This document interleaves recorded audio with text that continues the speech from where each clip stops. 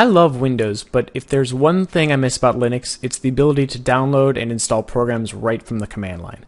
Now, you can. A new package manager called Chocolatey is available in the Windows command prompt. It has a ton of your favorite Windows apps right at your fingertips, from VLC to Launchy to Skype and other command line tools like wget.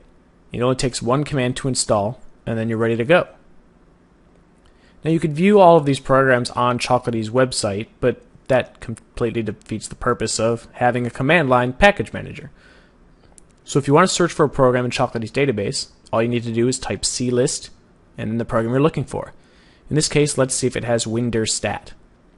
It does, so we can then just type cinst winderstat and it'll download and install the program right there for us. No need to search the web for programs, download the installer yourself, and do all of that clicking around your screen.